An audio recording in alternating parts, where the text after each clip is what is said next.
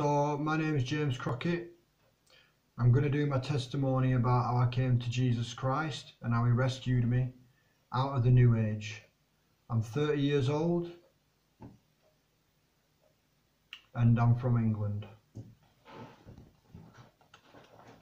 So I were about 20-year-old, and the type of person that I was at the time, I was into heavy metal, rock music. I used to listen to Disturbed, Metallica, Megadeth, Nightwish, Slipknot, Lamb of God, and a load of other junk. I was also bodybuilding with my friends who I've known since being a child. We've grown up together in school, stuff like that. So we all grew up together. We used to go out clubbing together and partying, and on weekends, you know, chatting up women. And eventually we started taking drugs.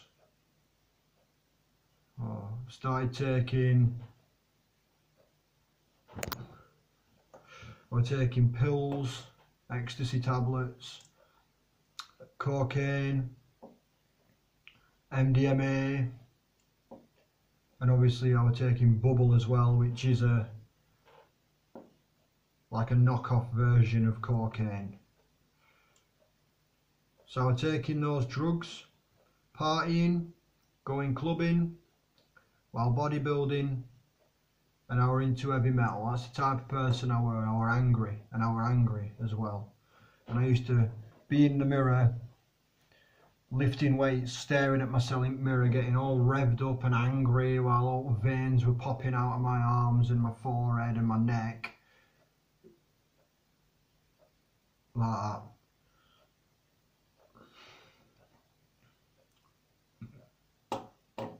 So me and my friends would keep going out Thursday, Friday, Saturday, partying. We got to taking drugs. We were sleeping with women while we were out and just being stupid. We used to climb on buildings and, you know, whatever. Just all the ridiculous foolishness that you see going on. We were idiots. We were complete idiots. And it was fun, don't get me wrong. But it's not good, is it? Not even when you're in your 20s and you're supposed to be a man. And that's all that you live for, basically. That's all I lived for. That's all I did. So anyway, because I was so angry, and part of me was about self-help, I guess, building myself up. Not spiritually or mentally, but physically. Because it was based on pride and how people perceived me. Women. Because I got into the whole pick-up artist thing as well. Learning about body language and how women work and all that lot. And that's all it were about for me. And the cocaine helped, because when I took the cocaine, I didn't have confidence to go up to anybody. But when I had that cocaine, I could just go up to somebody and say something, and I could end up sleeping with them. So, anyway, so I was really angry. So I got into this meditation thing, thinking to myself, maybe it'll balance me out. I can relax, I can do weights and rev up and like proper pump it, and then meditate and it'll calm me down. Because I were having fights with my mum and dad. I were punching doors off hinges because of the cocaine. I've been taking loads of cocaine and that was making me angry. And also heavy metals angry, and so's bodybuilding when you're not taking captive every thought, and you're just being reckless and staring in a mirror, proper pumping like some angry fool. So I was arguing with my parents. I had no respect for them. I lived with them. I didn't keep my room tidy. My room were a complete mess. Junk all over the floor. It were a mess, complete mess. You couldn't see the floor, basically. You couldn't see the floor in my bedroom because it was full of trash. Nothing was organised. Nothing was organised. Doors were hanging off drawers. I were a mess. So anyway, that's that part. So, moving on to the meditation that I started doing to try and get myself relaxed, because I was having fights and arguing at home and all that lot. And thinking, I was thinking violent thoughts as well in my mind. I've never really fought, I've never been a fighter, but in my mind around that time, I used to almost fantasize about fighting people and just kicking the crap out of people, right? So, but at the time I didn't really see it as a big concern, but yeah, I was definitely getting really angry. And I knew that once I had this fight with my parents this time, I knew that, right, now I've got to just relax and sort this out. So anyway, I did try and quit the cocaine. And it was difficult. I couldn't quit the cocaine. I needed Jesus to help me quit the cocaine, and he helped me quit. So I was taking pills, ecstasy, MDMA, bubble, alcohol, obviously. I was getting wasted, because while we were out, we used to drink, obviously, and I've always been a lightweight, so I'd get drunk, and that'd be it. And so then I'd jump in a taxi and just try and go home. And my mates would be like, they'd want to take something off me to try and keep me out so that I won't go on, because I kept trying to do it, wasn't it? I was the first one to go home. I was like, I'm just going to the toilet, guys. And then I'd just go and get a taxi. I'd jump in a taxi and then I'd be out of there. So they used to take things off me, try and take something from me so that I'd stay out. So I was a lightweight, so I needed those drugs. I needed those drugs to try and get me to, so that I'd be able to stay out all night. I started having sex with girls outside clubs. Just take a girl out round back, have sex with her, whatever. I was bad. I was bad. That's what I was like. So then I started meditating. I got into breathing meditation to relax myself. And then as I'm looking online on YouTube, I start learning about transcendental meditation. Then I got into opening my chakras. But let me just go down this list, because there's so much stuff that I did that it's hard to know where it all fits together. So that what I've just said is true. But all this stuff here, I wasn't serving the one true God. But when I started wanting to know things about whoever God was, all these things were popping up. And I was bringing all this stuff together and trying to make this one big belief system. So I believed in all of this at the same time. Even though I don't know how, because I don't know, but I made it all fit together somehow in my own head. Just like it says in Scripture. It says in Scripture that the time will come when people will gather around them, a large number of teachers, to say what their itching ears want to hear. Well, that's what I were doing, right? So, if you're into meditation, you'll know about this. If you're into the New Age, this New Age stuff that's going on, that Satan's making so popular right now, then you'll know about this. And you can get in touch with me and message me, and we can talk about it. Jesus Christ is the only way. This stuff is garbage. Indigo, crystal or star children. I used to think that I were an indigo child. So as soon as I learned about meditation and got into meditation online and learning about meditation, YouTube suggested to me all these other things. And I read about all of them because I started to have questions. I wanted to know. As I were going out partying, I was thinking to myself, damn it, this night is ending now. I started thinking to myself, the drugs are wearing off. I'm going to have to go back to work for a full week. Then I can do this all over again. And then I'm going to have to go back to work and do this all over again.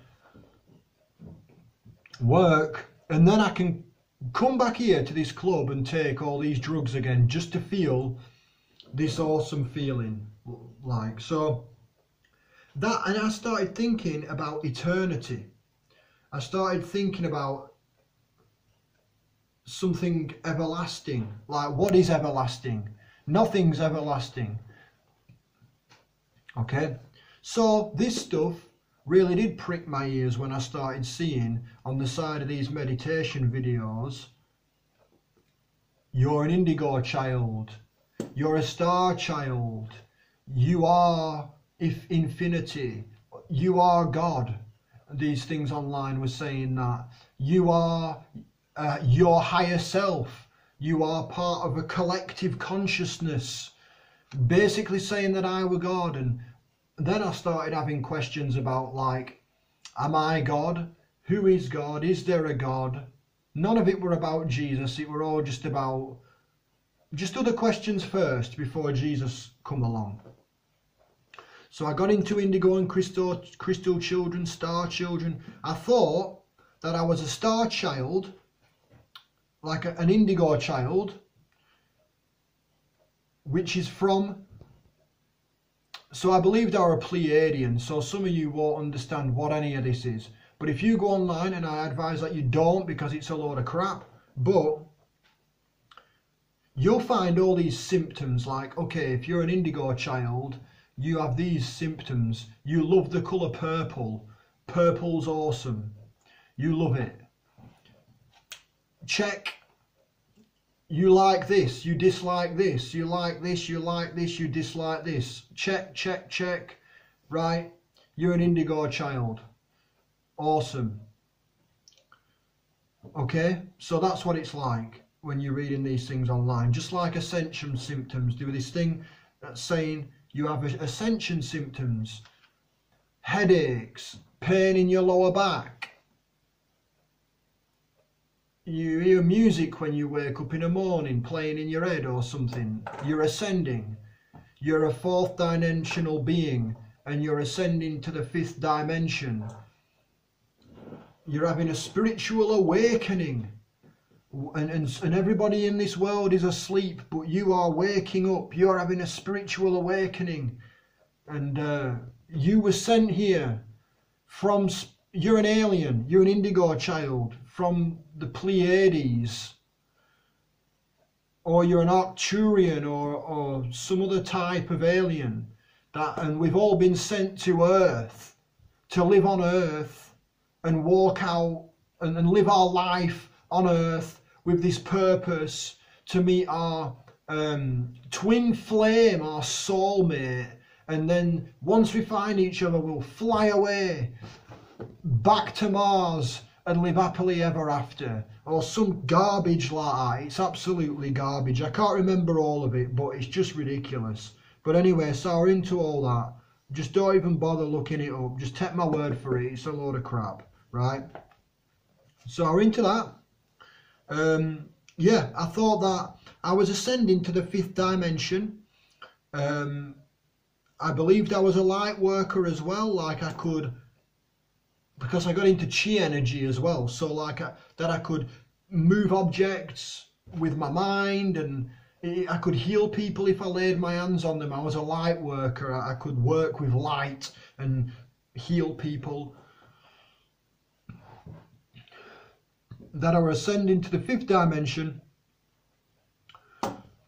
and that everything is on a vibration. Everything is on a vibration. It's physical because it's dense, negative vibration in this realm. If we raise our vibrations and get super happy, we will lose our physicality, because everything is made out of sound.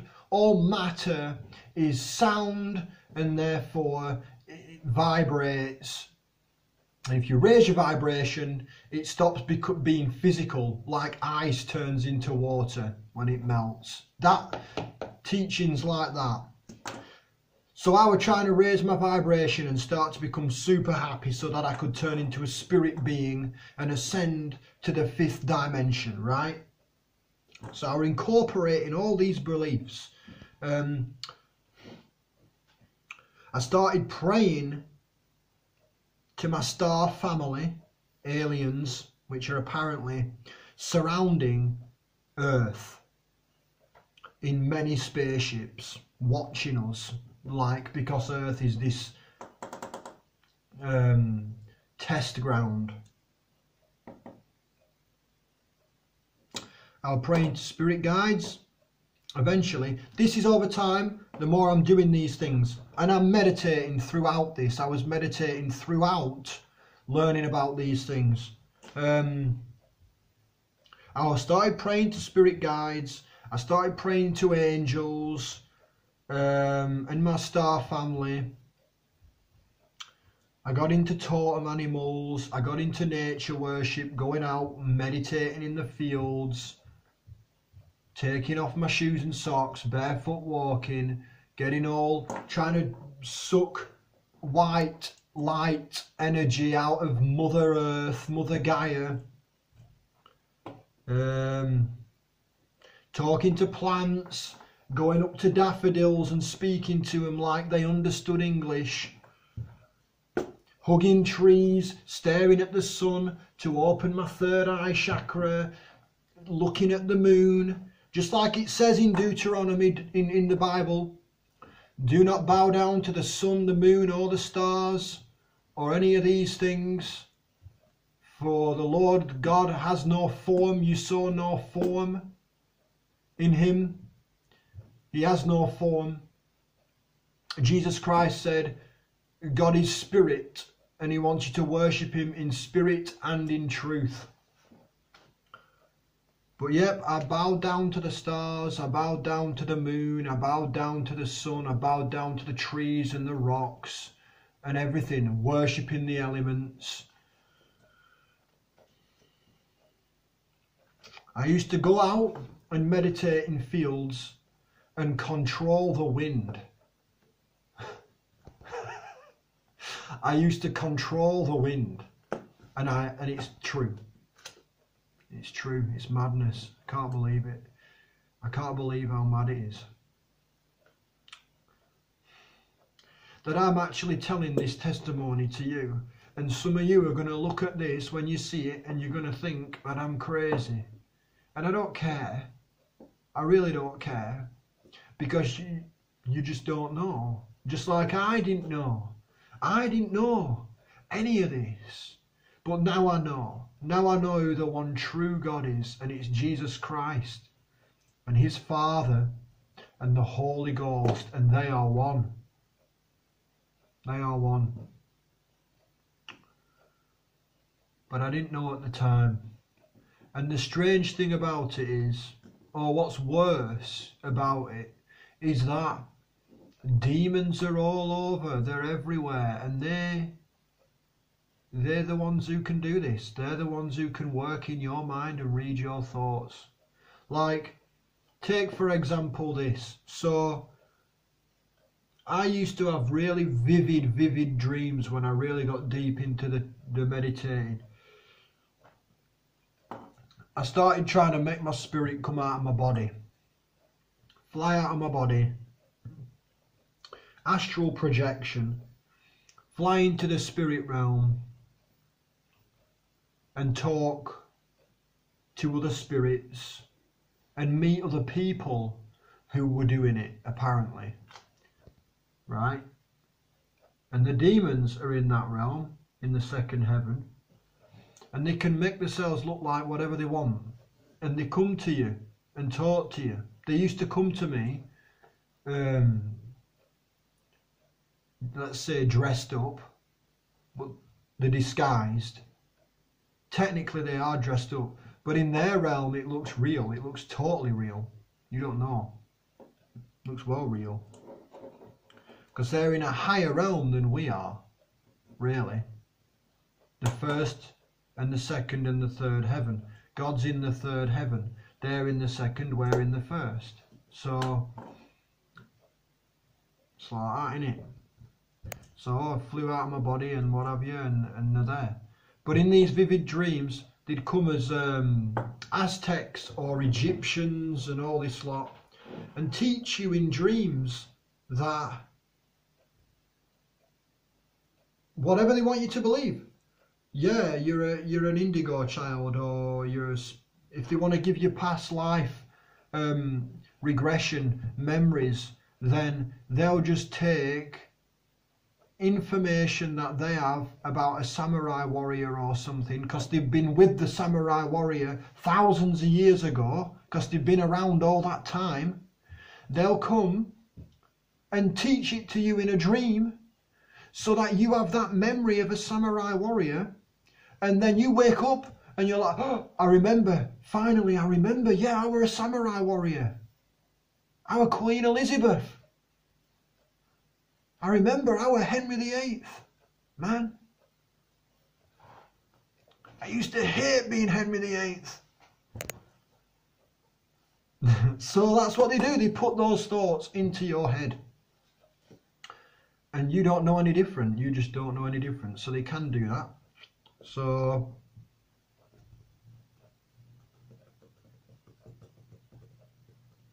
I was seeing synchronicities, numbers, 777, 111, whatever, all that junk. Are having vivid dreams, meditating outside, yeah, hugging trees, talking to plants, opening all my chakras, Kundalini awakening, or into the macabre, third eye meditation, all that. So let's go to the third eye meditation, because that's where everything, well, everything were bad anyway, but that's where things got crazy. So the time came when I decided to truly commit myself to this path of believing this. Even though I didn't actually have a one set doctrine, there were no doctrine, there were no guidelines, there were nothing. You can do whatever you want in the New Age movement. You can sin, you can take drugs. I was looking into taking DMT and ayahuasca, going out and some aboriginal tribe somewhere and licking a toad, just so that I could have a mad trip. Do you know what I mean? Because thinking that where I'd be going to that dimension is heaven, but it's not heaven, it's the demonic realm. It looks nice and seems nice and they look beautiful, but they are fallen angels. So they're going to look beautiful and you're not going to know any different. You're just like an ant, or like a... It's just like if a fish had a brain to think with intelligence, and I decided, no, a piece of plankton, and I decided to pull plankton out and then talk to it, and hearing my voice would make its mind melt, right? So basically that's what it's like. And that's not even a good angel or God. That's a fallen angel that can disguise itself and still look beautiful. So when people have these mad trips, when they go around licking toads and stuff, and however you take ayahuasca and stuff, yeah, that's what it is. Satan's deceiving people to have people believe all this stuff so that they carry on doing it and getting deeper and deeper into it. And the deeper they get into it, the more the demons have a grip on these people and they won't let them go. And the harder and harder it becomes to come out of it. And people commit their lives to it. Like these monks who meditate and they just don't stop meditating, and then they're basically spending 24 hours a day in the spirit realm in meditation. Just the physical body's here, but them in their spirit, they are in the spirit realm 24 hours a day in the demon realm, which looks nice. You know how dangerous that is? That is dangerous. That's not good. So, but they don't know. They don't know.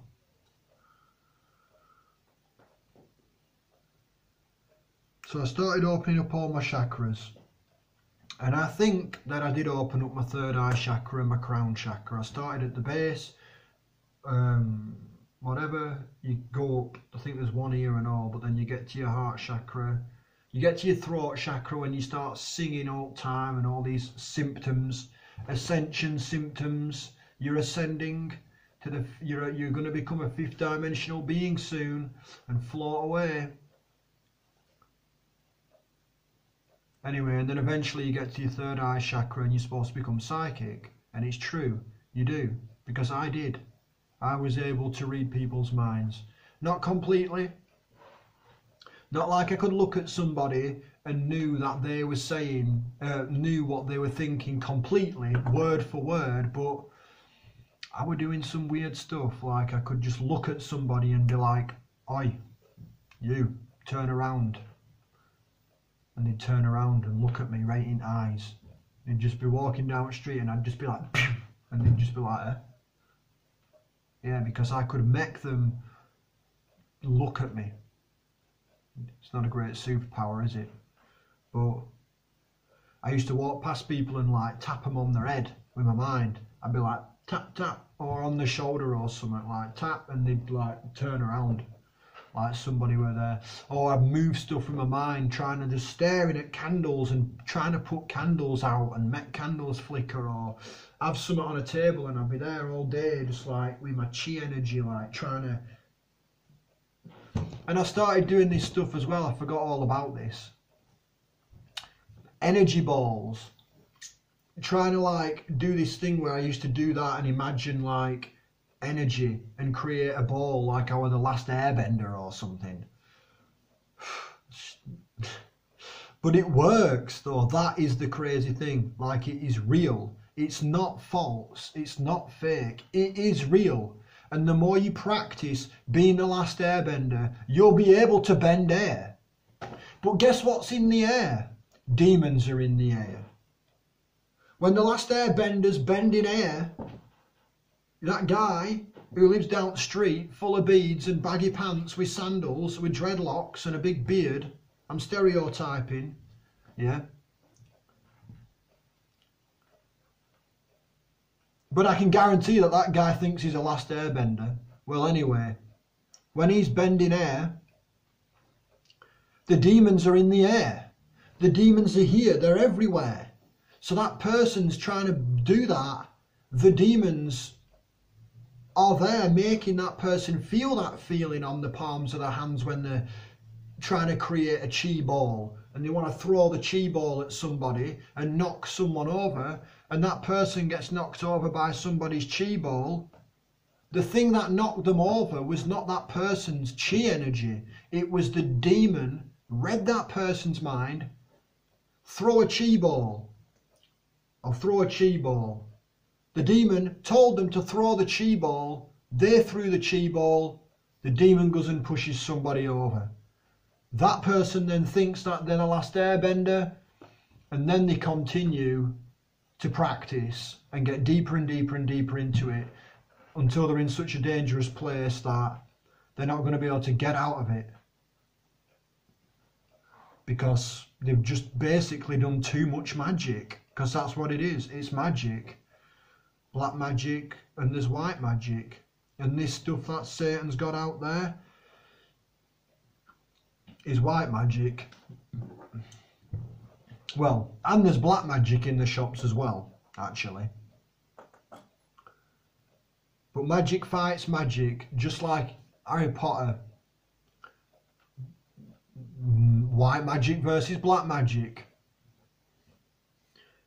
So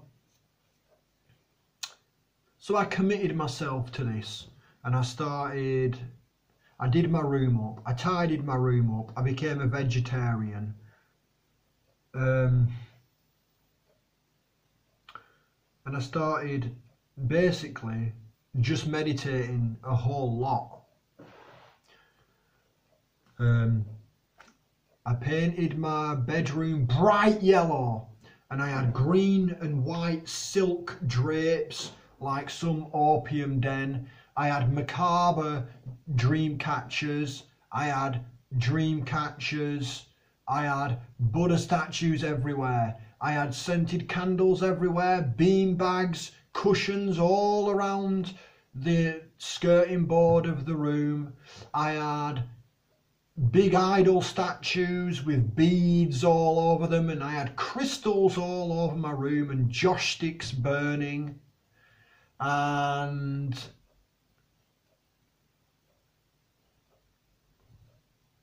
a bright yellow and red parrot in a gold cage that I named Dude. Yep. I used to listen to angel music and online meditation, guided meditation stuff, and turn all lights out and turn all candles on and do Om meditation, like Om, and imagine, focus on my third eye chakra. Yeah, so I was doing this because I was trying to become psychic and read people's minds. And like I said, my room was like complete, just a big opium den. It looked like an opium den, but a lot more brighter. And I was into all that kind of stuff. And so where do we go from here?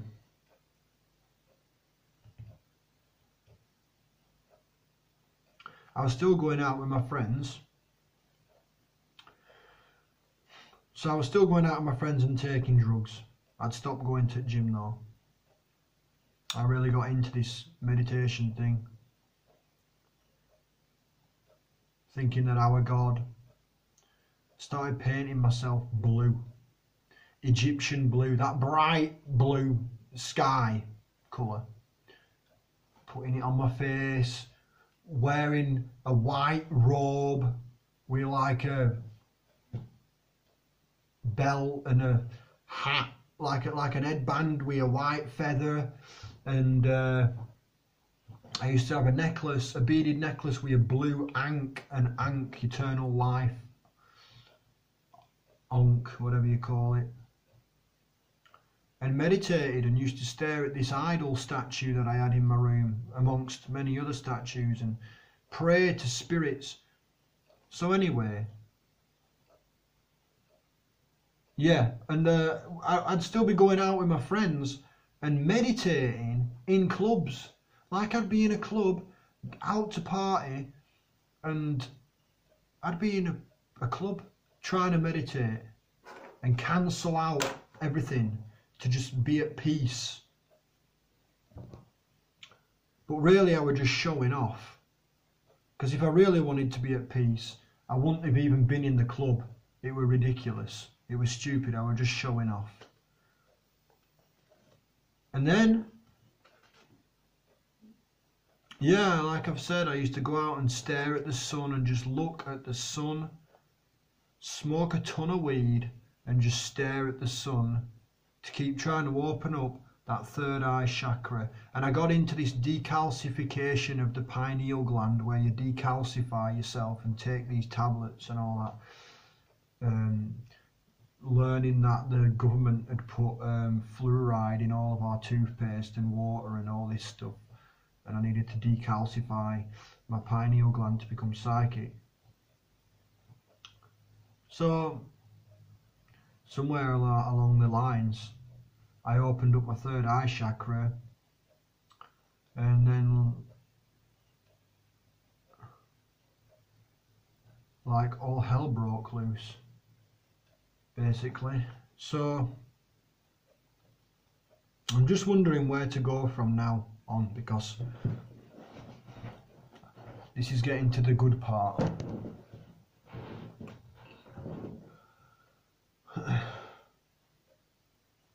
Right, so still going out with my mates. I'd changed my style.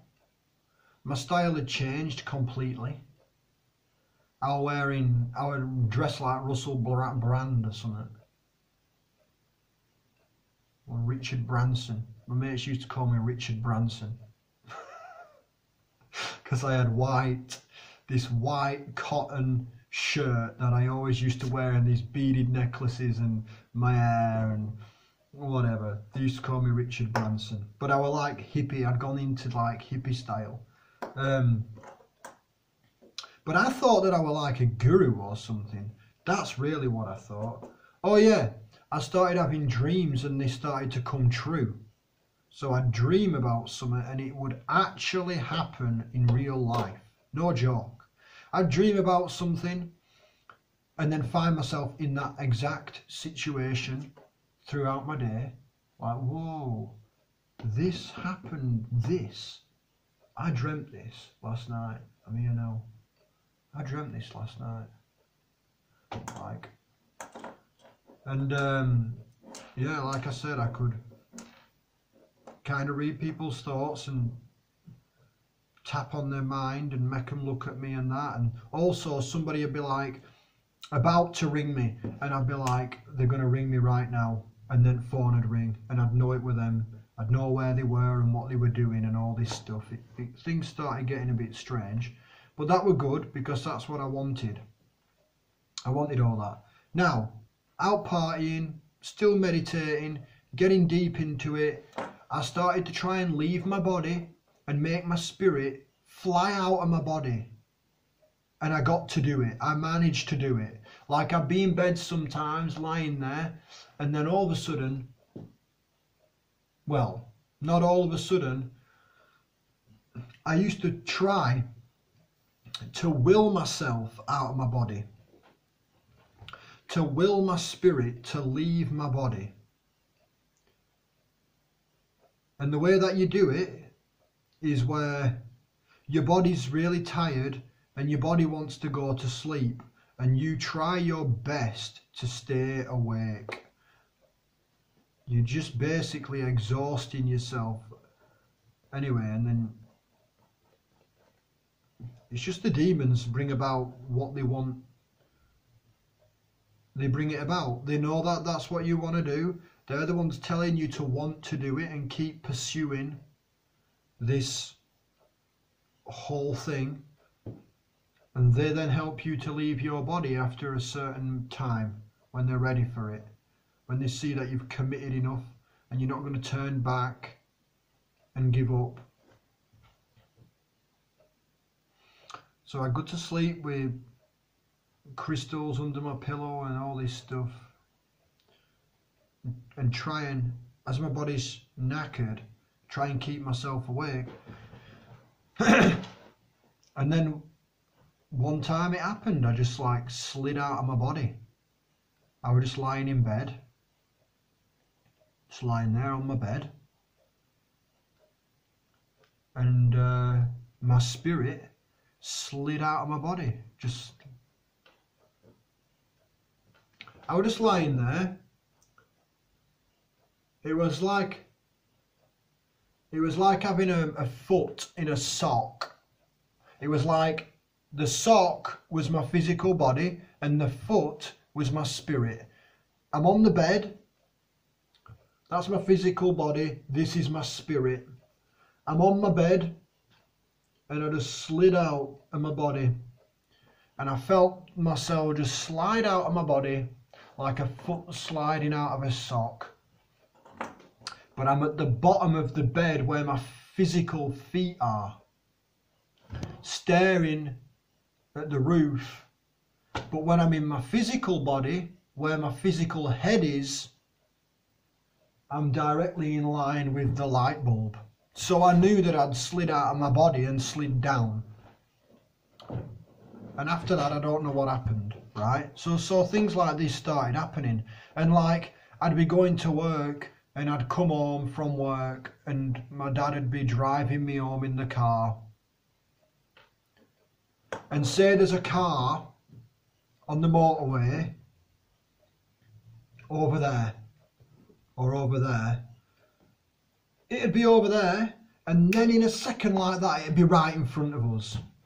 In real life, like, time had lapsed, basically. My dad, I was going places throughout the day in my spirit like that, and then returning to my body again and saying, whoa, what was that?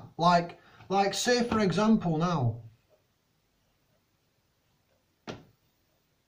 imagine this, imagine right now you get up and go into the kitchen or wherever you are, you get up and you go somewhere. You remember the journey and you remember arriving there. You go from where you are now up to the toilet. Or you go from where you are now to the fridge. There's a journey in between.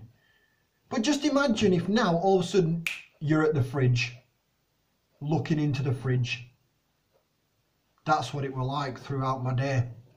Driving on the motorway, there's a car in front of me and in a second it's right in front of me like bang. We're still driving, but I don't remember it. I don't remember seeing it or seeing us speed up to get there, or it just basically came right in front of me. Things were like, there'd be a person right over there and then they'd be right in front of me. Weird stuff like that started happening. And so that started happening. I started coming out of my body. Things in the physical realm were moving around like that. It was weird.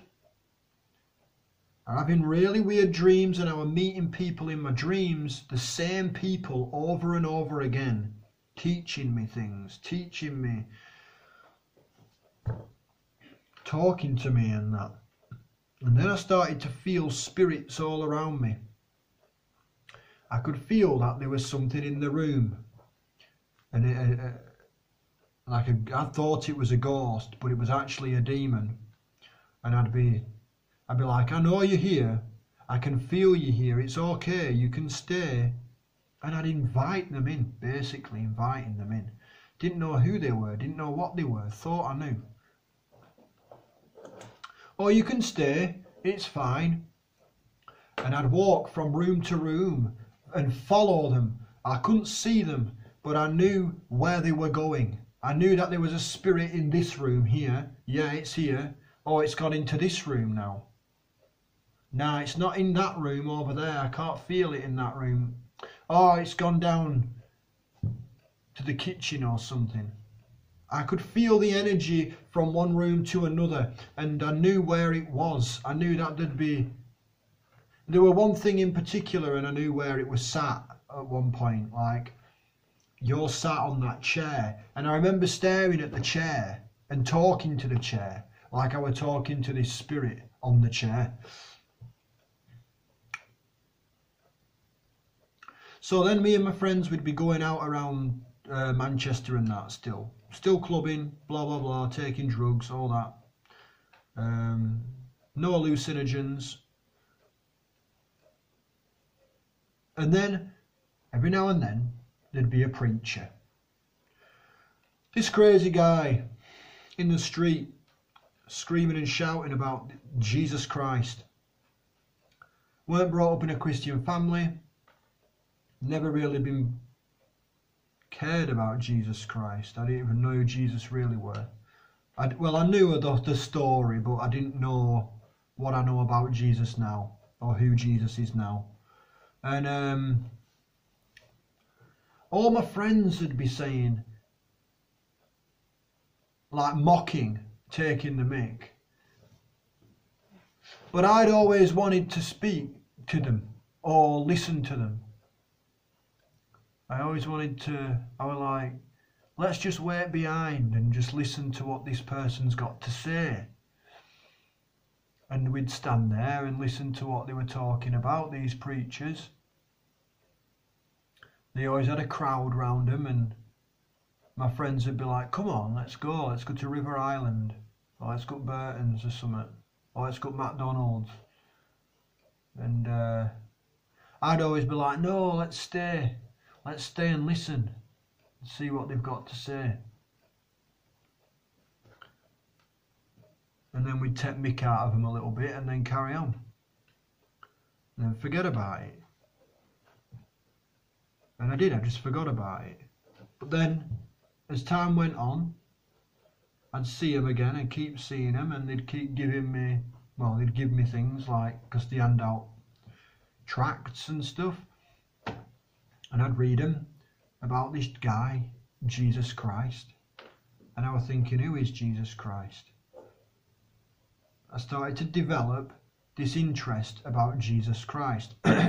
Now, I had a view of who Jesus was anyway, because I was into the whole ascended masters, and that Jesus was a master who had ascended to teach us a way to God. A way, not the only way, but a way to God, amongst many other ways to get to God.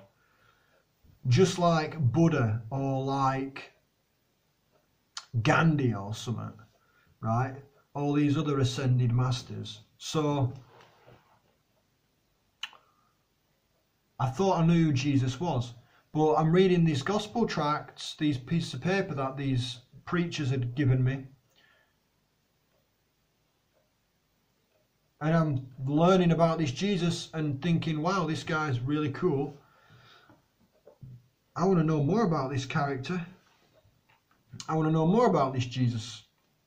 But I carried on meditating, kept doing all this stuff. I started floating as well. I was meditating as well at times, I remember, and I used to float. Like I'd be sat there, cross-legged, doing that, meditating. And I'd feel myself floating off floor, and then I'd think, what, I'm floating, and then the moment I thought that, I'd like slap back down.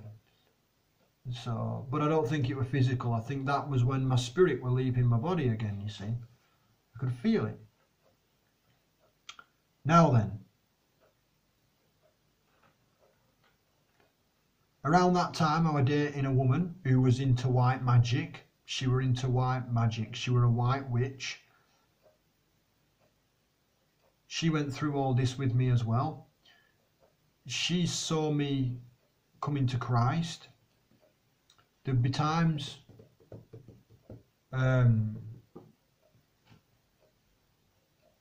further on when I'd be like, I've got to go, Jesus wants me to go, because I started thinking that Jesus was speaking to me, and he were, because he were pulling me out of the New Age. He started pulling me out of the New Age. After this time that I'll tell you now. So what happened were, this is when it all kicked off. This is when it went mad. This is when all the demons turned all the angels and the spirit guides turned into demons. They turned into demons and started attacking me after this time. Like I said, we'd be out. Preachers would be about. I remember one time there was a preacher and he looked dead at me and he was like, Jesus wants you. Jesus wants you to serve him. And it hit me like a ton of bricks in my heart. Like, oh, Jesus wants me. Oh, it was crazy. It was like, wow. Going home in car with all my mates, saying, look at what this track says. It says the world's ending. The world's ending. There's going to be wars, famines, rumours of wars, pestilence. Look at that. All that's happening now. It's happening now. My friends would be like, James, what? You're going crazy, mate. We're going out tonight. We're going to meet tons of birds and get loads of coke. You're ruining the vibe, yeah? But yeah, so these Christians giving me things. One of them gave me John's Gospel, one of the Gospels in the Bible about Jesus Christ. John's Gospel. I was reading it and I just started getting so obsessed with Jesus, thinking, wow, Jesus is fantastic. This guy's amazing. He died for us. He took away all of our sins on the cross so that we could be set free of all of our sin. And Jesus said, I am the way, the truth and the life. And no man comes to the Father except through me. No one comes to the Father except through him. Right? Which challenged all of my beliefs. All of my beliefs. And the belief that we have a sinful nature and we're not good. We're not good. We're bad. We have problems. We have issues. Yet this new age junk were teaching me that we are love. We are eternal. We are good. So there was conflict there. And so now then, around this time I had a dream, an out-of-body experience where I left my body one night. I came out, yeah, first I was like, yeah, I've had so many experiences anyway. I've had so many experiences. To mention all of it is just difficult. This is almost an hour long, so I went to sleep one night, tried to leave my body, came out of my body, went into my mum and dad's bedroom. My mum and dad were there asleep in bed. I was stood over their bed watching them. My mum and dad don't even know about this. They could watch this video now. They don't know all of the testimony, everything that's happened and how it all fits together. But I was stood there looking at them in bed. And I sat on the edge of their bed. And I was staring into a mirror, which is their wardrobe, which has got mirrors on the doors. And I went into the mirror. When I went into the mirror, I was running. And I was being chased. I was being chased by some horrible negative demons. So I was being chased through this valley. And I came to a place that was like a cul-de-sac. All like I was trapped. I'd come down here and it was all cliffs, high cliffs, dark. There were no way out apart from that way, which were where I'd come from. I'd come down like that. And these things were chasing me and I was in like a horseshoe. And I couldn't get out. And it were dark. And these things were dark, vile, horrible shadow demons, all in different various forms and shapes. And I'd also been seeing shadow people as well. Shadow people, they say that's what they're called online. But they ain't shadow people, they're demons. stood in my bedroom. And so in this out-of-body experience, they were all walking towards me, these demons, all gonna get me. And from nowhere, I just held up this crucifix, which were made out of light, a bright white light. And I stepped forwards and they all backed off. And then I walk up. I walk up as I stepped forwards in the dream and sat up, right? Like, wow. And I felt the weight lift. I felt everything lift. I felt peace. I felt calm. I felt good. I felt like, wow, Jesus is real. That's how I felt. I felt like Jesus is real, right? So after that, then I started digging all in on Jesus. More Jesus. Who's Jesus? Reading about Jesus. I had this John's Gospel, reading about Jesus Christ, learning more about him. And the more I did that, these angels turned into demons. These spirit guides that I was seeing in dreams, talking to when I was meditating, visiting, they were coming to visit me. They all turned into demons, basically, and they started raping me in my sleep. They were literally raping me. My mum and dad don't know this either, but yeah, they were. I'd be stood in front of them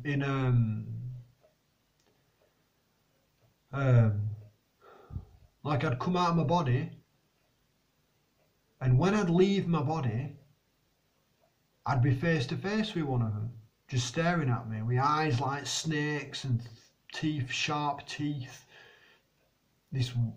And I'd be like, why are you trying to rape me? And then they'd just laugh in my face and grin and laugh, because there'd be nothing I could do about it. And I started leaving my body and being chased by this one guy who wouldn't leave me alone, and I kept seeing him again and again and again in this dream. He'd come after me every night. The same guy would come after me every night, and he was scary. He was scary. He was scary. He was like some psycho murderer. I knew he wanted to kill me, and he was getting closer and closer to me as I dreamt more and more about him. He was coming for me, and he were horrible. There was nothing I could do about it. All my spirit, my indigo family, star family, these aliens that I'd been talking to in dreams, they all started to come after me as well, and I started seeing stuff in my bedroom, in the physical. Things stood in corner while I'd be asleep. There'd be someone stood there staring at me, and it was weird. I'd go to my girlfriend's, and when I'd be walking home from her house, from Colne, I'd see demons stood in the street, like, and I weren't even on any drugs, but I'd see, like on the film Insidious, where they're like wax, like that, just some old granny would be stood there staring at me, and she'd look like some off Insidious, just smile at me, and like yellow teeth and like blue skin with purple eyelids and stuff, trippy, weird, freaky, wax, shiny skin. Like, anyway, so yeah, that happened. So things were getting worse. These demons were coming after me. Family started arguing. Everybody were arguing in the house. I started talking more about Jesus Christ. People, they started, well, no, that were after, weren't it? Because what happened where I decided to go travelling, I thought, because I was still reading about New Age, I was still reading about it, you see. I was still practicing meditation, even though I was reading John's Gospel. I ain't got a Bible yet. And I decided I'm going to go on a pilgrimage.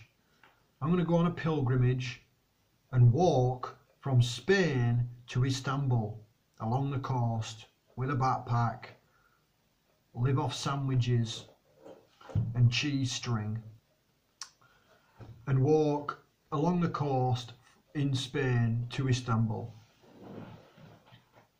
And what happened was I got to Spain, didn't get to Istanbul, didn't leave Spain. I only stayed in Spain for a couple of months, went to hippie communes, still smoked a load of weed in them hippie communes, still sinning, going to nudist beaches and all that lot.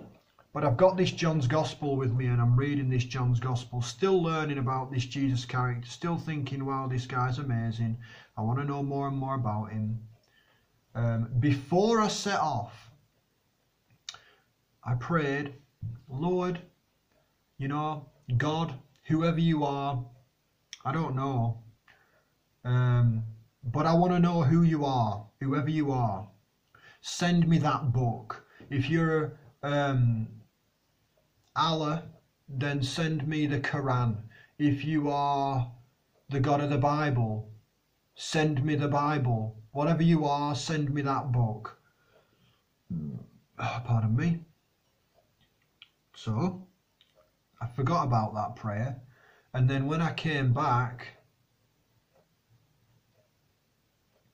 Mum and Dad are like, welcome home. We've swapped your rooms around, our rooms around. We are now in your bedroom and you are in our old bedroom. We'd swapped rooms. So I went into my new bedroom, which was their old bedroom. And obviously, they'd had to take down everything from my other bedroom, all my paraphernalia, everything, my occult paraphernalia, everything, just everything had been taken down, and it were in a pile on the floor in my new bedroom.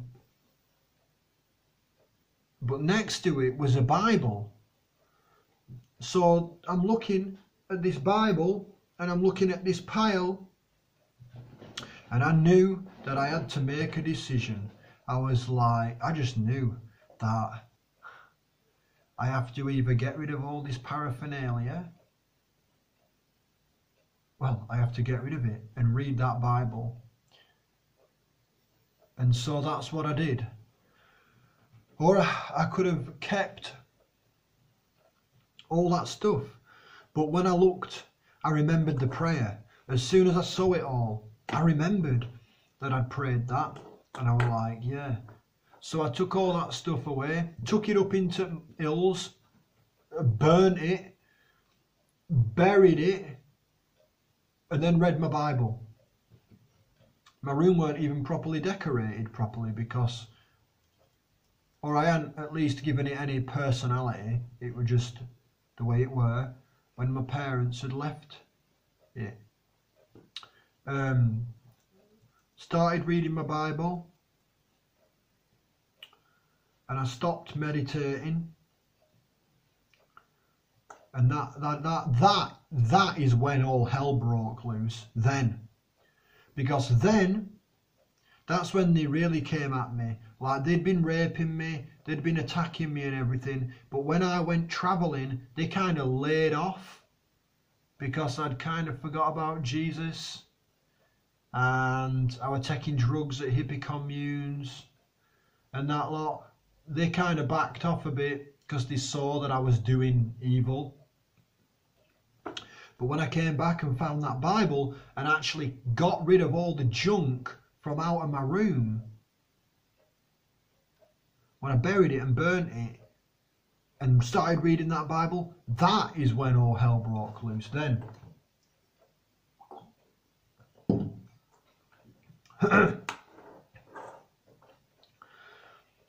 So, I'm reading the Bible. It's absolutely amazing. I'm opening up this Bible, and then what happens is I went into New Testament, Romans speaking to me, jumping out at me, John's Gospel, all these Gospels, like Because if you don't know about the Bible, then you won't know what I'm talking about. But in the New Testament, basically I'm reading things that I haven't read before, because I only have John's Gospel before I had this Bible. But you got Matthew, Luke, Mark, John. You got the letters. You got Paul's 1 and 2, Thessalonians 1 and 2. You've got Romans, you've got Galatians, you've got Revelations, you've got Hebrews. You got all these other things in the Word of God that I was reading. And it was like looking at a book that was black and pitch black. And the words were highlighted and jumping out at me, but they weren't actually highlighted. And when they jumped out at me, they were hitting me in my heart and cutting me, like, oh, wow, oh, like, yeah, I'm not perfect. Yeah, I am a sinner. Yeah, I have done wrong. Yes, there is a Redeemer. There is somebody who can set me free from sin. Wow, Jesus paid the price for my sin. I need to repent. I need to stop the drugs. I need to stop the drink. I need to turn away from it. I need to get rid of my friends. I wanted to get rid of all my friends. I wanted to ditch them. I was willing to ditch my family. I was willing to turn my back on everything just to serve Jesus Christ. It was amazing. It's amazing. So, he is amazing, not it. He is amazing. So, for the first time ever, I'm reading that. This is jumping out at me and speaking to me. He was speaking to me. That's how he speaks. So I was hearing his voice. Oh, it were absolutely amazing. It were absolutely fantastic. What else happened? Yeah, I started to love people. I started to actually care about people. I'd see homeless people in the street and just want to give them money and cared about them, like I actually genuinely cared about them from the heart. And I'd go home and cry. I'd cry, and I'd look on telly and I'd see all these Ethiopian adverts and whatever, poverty stuff, animal cruelty stuff. God started to show me that this world is evil. That actually, yes, he made everything and he made this world, but Adam and Eve sinned, and that we have a sinful nature, and that's why the world's a bad place, and there is a true devil who's using our sinful nature, our self-destructiveness against ourselves to corrupt. He wants to just destroy us because God loves us. So I was seeing how bad this world were, and that it's full of war, it's full of evil. And I was crying. My eyes out, man. I was seeing that all that heavy metal that I'd been listening to is all evil. It's violent. It's angry. I was crying. I was crying about how I'd treat women and how I just wanted to have sex with them. How I'd polluted my body by taking all those drugs. I smoked for like 8 years. Maybe longer.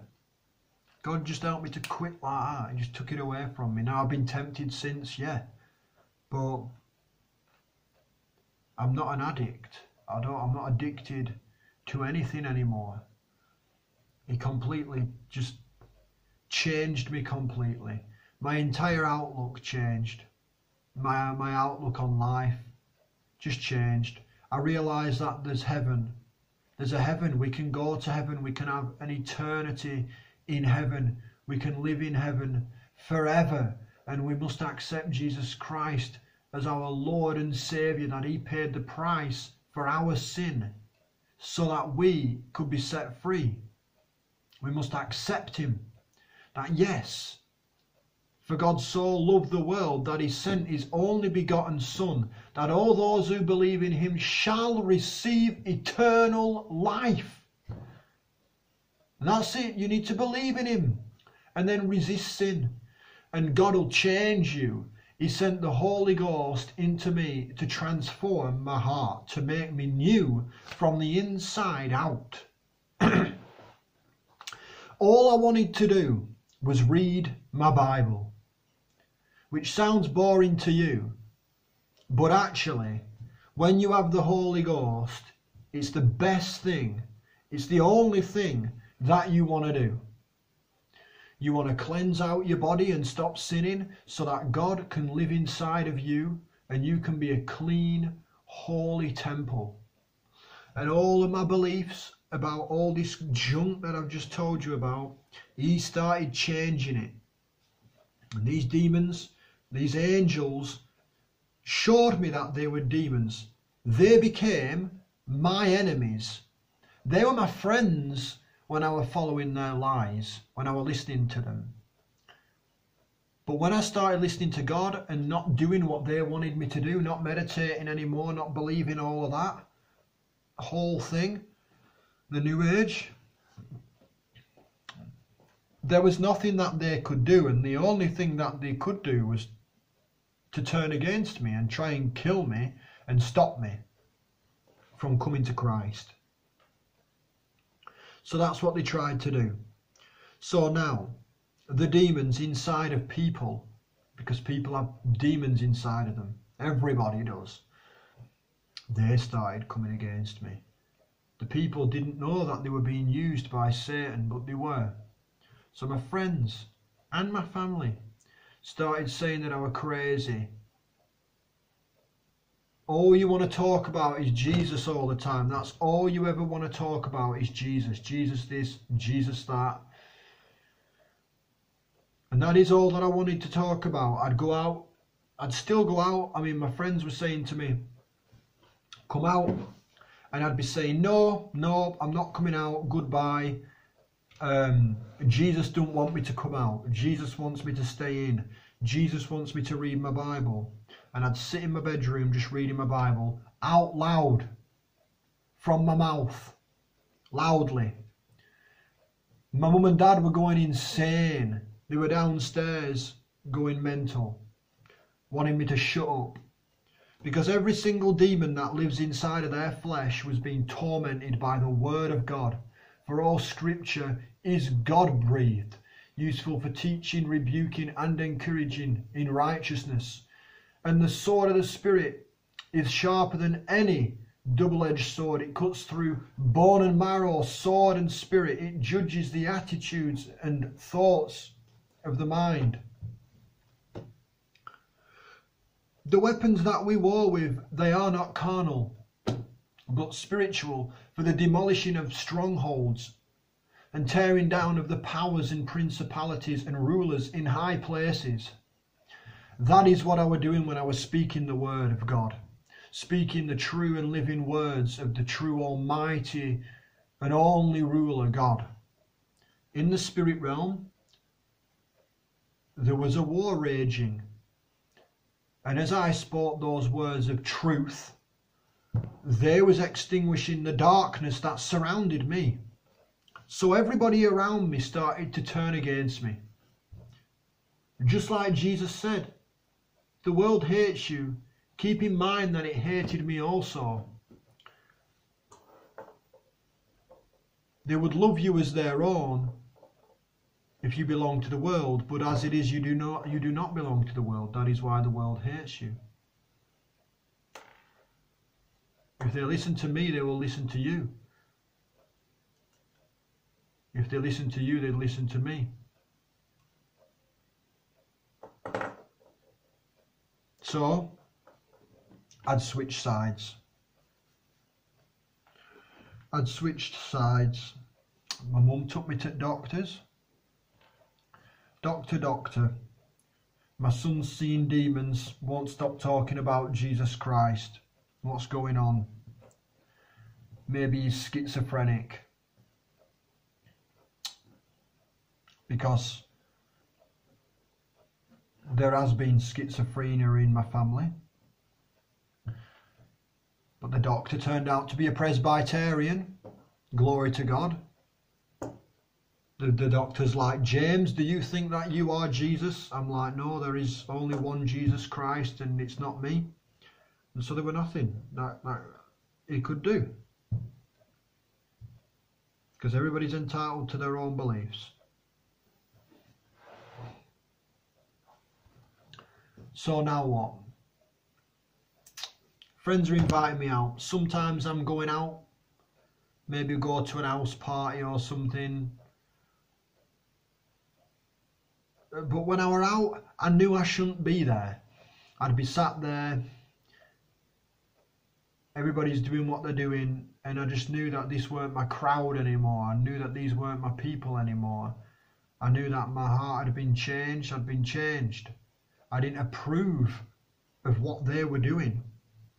And I wanted them to find God. And furthermore, I wanted to find God more. I wanted to keep pursuing God. Learning more about God. Reading my Bible. In fact, I used to take my Bible out when I'd be going around Cologne, in pubs and clubs or whatever. I'd have my Bible on me and I'd be trying to show people my Bible while we're out partying. You know, that's crazy. Because people ain't going to want to listen. And that's how on fire I were for God. That's what he were doing as he was saving me from all that. And then everything just started falling off. The drugs started falling off. The drinking started falling off. The fags, the swearing, blasphemy, lying. And then the inward things. Anger, hatred, worry. All of it just started falling away. Reading my Bible more and more. Joined a church, met with some brothers and sisters in Christ. It was wonderful. Got a couple of deliverances done online. Some demons cast out of me, which was also wonderful. Brilliant experience. So, yeah, there's been a lot more things. Many more experiences I've seen throughout that entire thing that I've just said. I've witnessed demons, many demons, and Jesus doing even more things. But there's so much stuff for me to remember. There's so much for me to, so much things. It's just hard to say every single thing that's happened. And also now, as a Christian, because there came a time when I declared myself as a Christian. People would be saying to me, you're a Christian, you're a Christian. I'd be saying, I'm not a Christian, I'm not a Christian.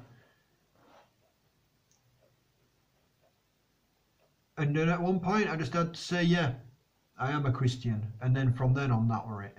That were it then. And eventually I ended up stopping meditating. The attacks from the demons wore off. And God pulled through more than they. So it didn't end completely. There was a moment of torment and torture when demons were throwing me around. They were levitating me off my bed as well. They were raping me, like I said. Sleep paralysis, which is actually just demons. So I'd wake up with demons choking me and they were sat on my chest and they were trying to kill me. So there was all that. They were trying to attack me at night and in the day. They were trying to scare me because I'd see them. They were trying to freak me out. But I kept reading that Bible, I kept praying, and I kept stopping sinning. And eventually Oh yeah, and then there was also demons trying to come against me through people pushing against what I was talking about Jesus, but I wouldn't shut up and I wouldn't give up. They kept pushing against me. And then over time, as I continued to walk as a Christian and not return to my old ways, although sometimes I do stumble, we all do, those attacks, the demons lose their grip, they lose their stronghold, they can't keep hold of you anymore because you're not living in that sin, you're not living there, so they don't have any legal ground to be able to attack you. They're not allowed. If you don't do anything that allows them, so now they come and tempt me to, but I hear them because God allows me to hear them, because I can take captive every thought in my mind now, because I have the Holy Ghost who lives in me, God's Spirit, which He sent me. The moment that I believe in Jesus Christ, I receive that Holy Ghost Spirit, which is the very Spirit that tells me what not to do or what to do.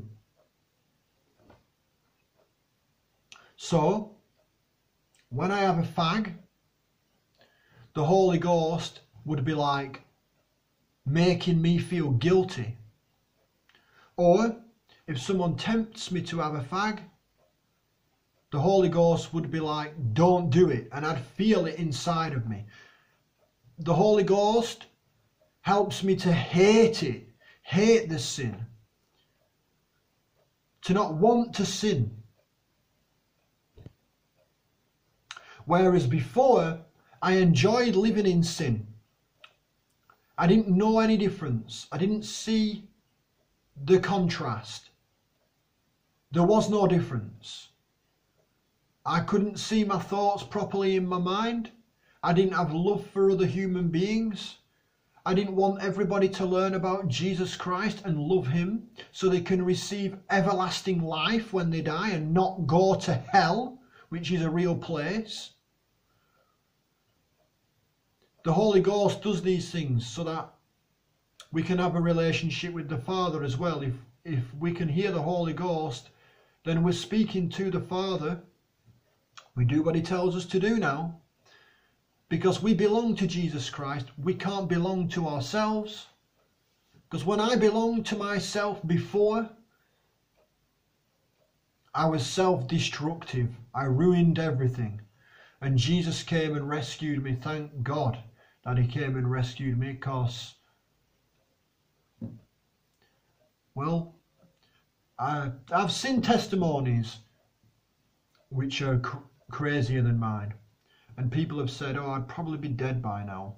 And I believe it. But I probably would be dead by now as well. Even though I haven't been rescued out of prison or anything like that. And I'm not an ex-mafia boss or something who's come to Christ and been saved. But I could probably be dead by now. Because I took many, many drugs. I took large amounts of drugs. I was playing with demons. And at any time, God could have let them kill me. He really could have. When I used to wake up and have demons sat on me trying to choke me, I used to cry out in my mind, Jesus, in my head. And He'd pull through and they'd leave. And there was nothing that they could do. He didn't have to do that, did He? So they could have killed me. They could have had me. But by His grace and His mercy, He had mercy. Though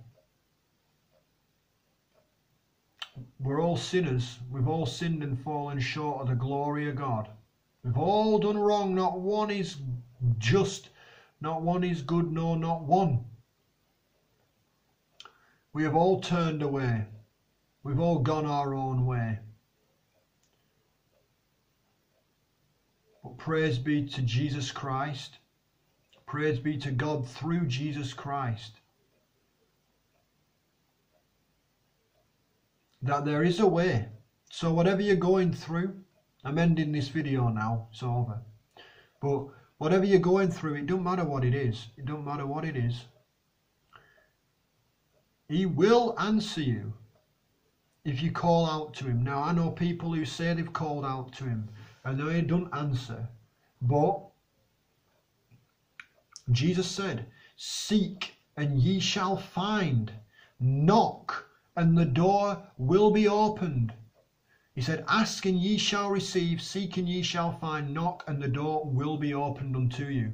For anybody who asks, receives, the one who seeks, finds, the one who knocks, the door will be opened. So Jesus doesn't want you to just say one prayer. Yes, Lord, I need your help. And you're doing it all from up here. He wants you to mean it. You need to mean it. You need to be ready to turn away. You want to know God so much that you're willing to give up your very life to be with him. Jesus said, whoever does not pick up his cross and follow me cannot be my disciple. We must die daily. Daily. Pick up your cross. When he says don't have that ecstasy, don't have it. Pick up your cross. Die a little bit each day. Even with doubt. When doubt comes, don't listen to doubt. Have faith. Believe. Die to doubt. Die to it. With him on the cross. Die with him. Spiritually, go to the grave with him. So you can rise with him to eternal life.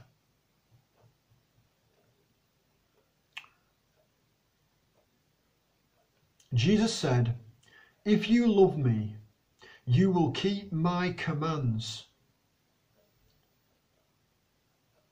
And we will come to you and make our home with you. I will not leave you as orphans, but I will come to you. He said, I will give you another counselor to be with you forever, the Spirit of truth.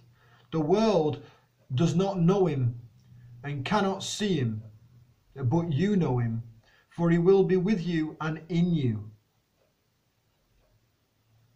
That's what you want. You want the Holy Ghost, but you must believe. You must believe that he took away all your sins on the cross for you, and that you did nothing to earn it. It's a free gift of grace.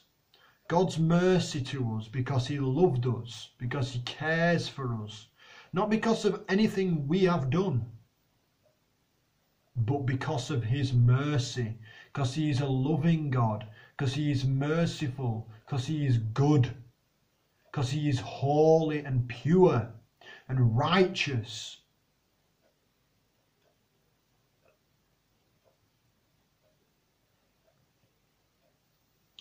So that's my testimony about Jesus Christ, and that I was into the New Age and I did all that stuff and much more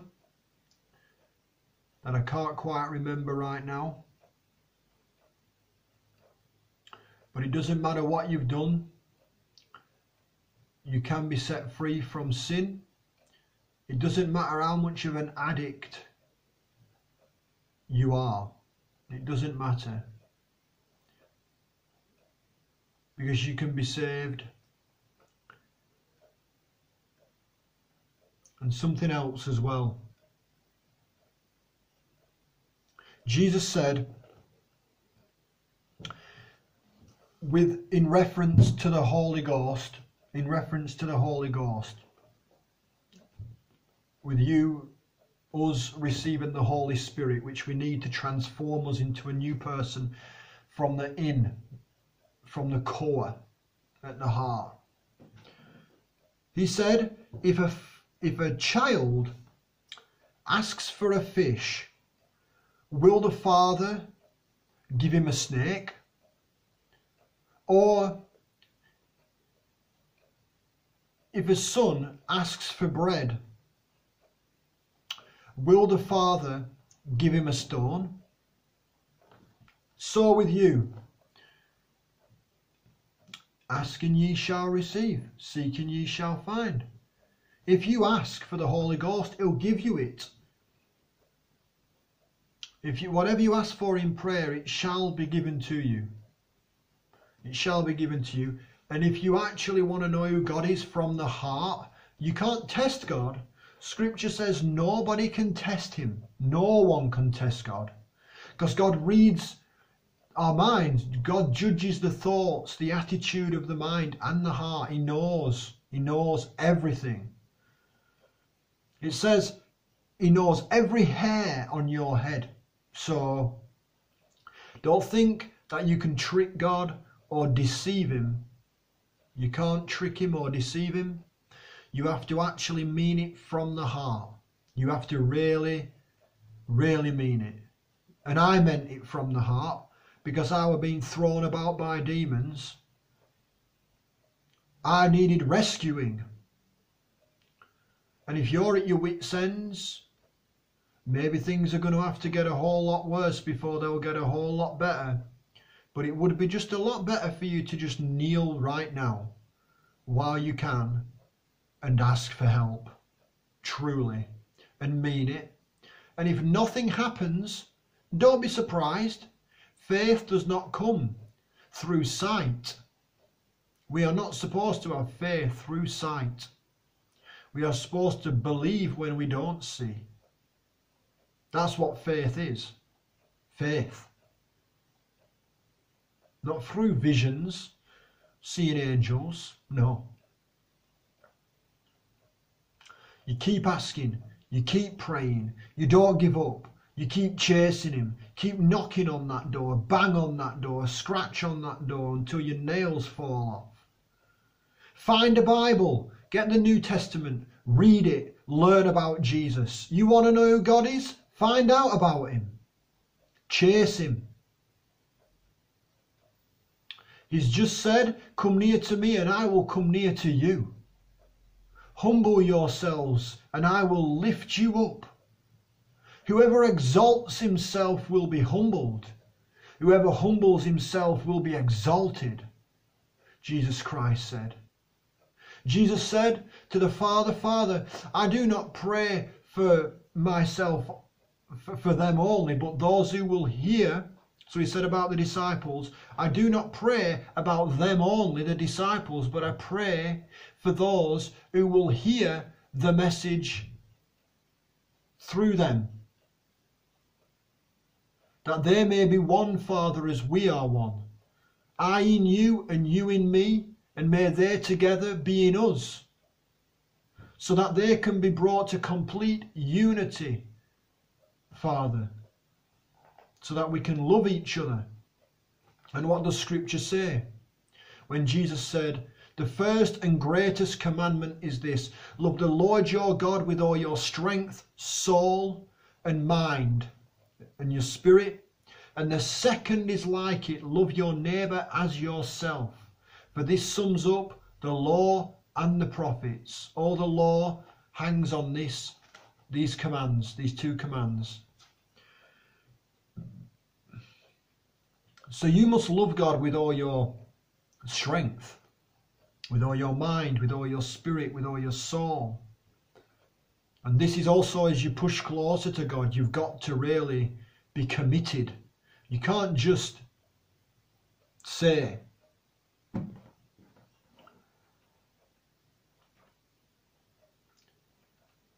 The Lord's Prayer. You can't just find the Lord's Prayer in the Bible. Give us today our daily bread, forgive us our trespasses, all that, and think that that's going to work. It's not, because God sees the heart. Do you mean it from your heart? You have to mean it. You have to mean it. And also, it's not just about escaping from hell. It's about a relationship with God. Knowing that God actually loves you and wants to have a relationship with you. He wants to be friends with you. He wants you to hear his voice. He wants to talk to you so he can guide you in life so you don't go your own way and keep sinning and destroying yourself. Because every time you try and make it right, you screw up again. Because you don't actually know the right way. You think you know the right way, but you don't know the right way. Jesus said, I am the way, the truth and the life, and no man comes to the Father except through me. He said, my sheep know my voice, and they will never listen to a stranger. He said, the wolf comes to steal, kill, and destroy. That's why he said, the sheep, they hear my voice, but they will never listen to a stranger. He said, I am the good shepherd. I am the gateway for the sheep. The good shepherd. And the path, he said, there is a broad path. A great, broad, wide path. And a wide gate to damnation, and many are on it. But there is a narrow path and a small gate to eternal life, and only a few find it. And that narrow path is him. He is the narrow path. He himself is the narrow gate that leads to eternal life, and you must go through him, the narrow gate, to get to the Father. You have to go through him. You have to go through his death, eternal life and resurrection, to the Father. He is the way. He is the only way. You must believe that he died on the cross for you and took away all of your sin on that cross. He took away your sin. He took your sin to the grave so that your sin would die in the grave. It would die there so that you could be set free from sin. So you don't need to sin any longer. You must believe this to receive eternal life. For he said, a time is coming when many will go here and there in search for wisdom. They will gather around them, like I said, a large number of teachers to say what their itching ears want to hear. They'll turn aside from the truth and turn to doctrines of men.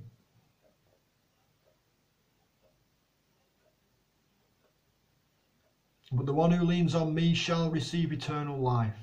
The one who stands firm to the end will receive eternal life. He said, never will I leave him, never will I forsake him.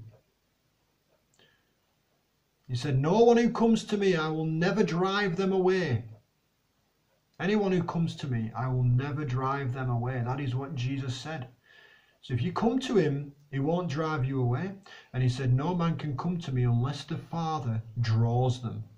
So if you're actually thinking about Jesus Christ and you want to know about him, you're being drawn already by the Father. You're being called already. So you might as well start to run and just quicken the whole process, because we don't have much time. Anyway,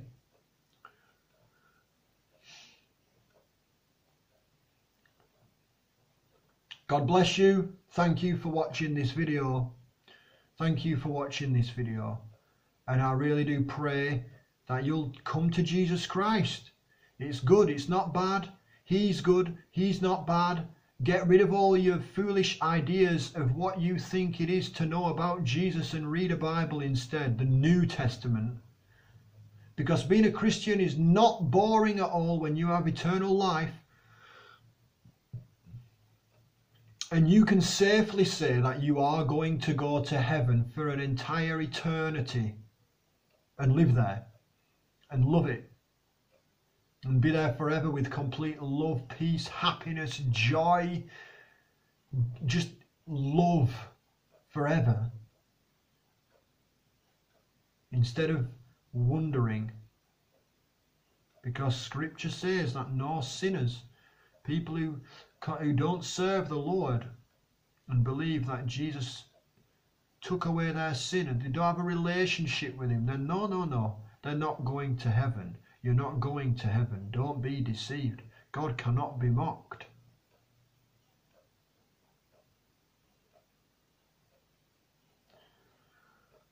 So I'm trying to help you. So thank you for listening to my testimony.